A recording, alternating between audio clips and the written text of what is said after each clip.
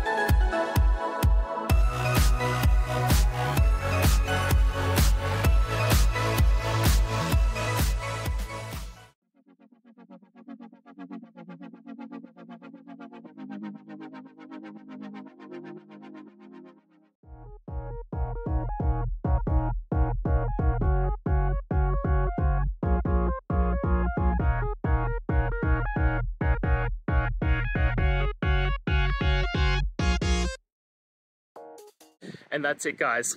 I hope we've gone through the question and found that solution you're looking for. And look, if we did, please hit subscribe. I'd really appreciate it. And until the next time you need technical help, I hope you have a good one. Cheers.